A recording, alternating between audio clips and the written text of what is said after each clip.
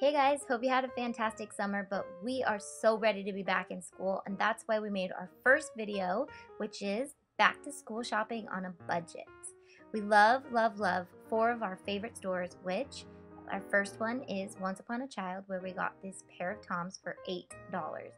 A cute, ridiculously cute skirt for $2.50. And we paired it with a pink jacket that we got for $3.50.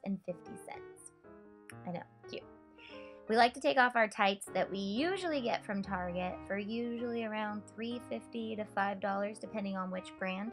We like skirts and dresses because you can wear them in the summer or you can wear them in the winter. You just pair them with jackets and tights.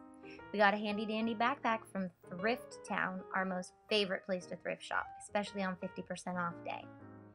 And our older daughter's going into 1st grade this year, and she likes to be a little bit more sophisticated when she goes to school. So we got her a dress and some shoes. These shoes are from Ross. I think we paid $10 for them.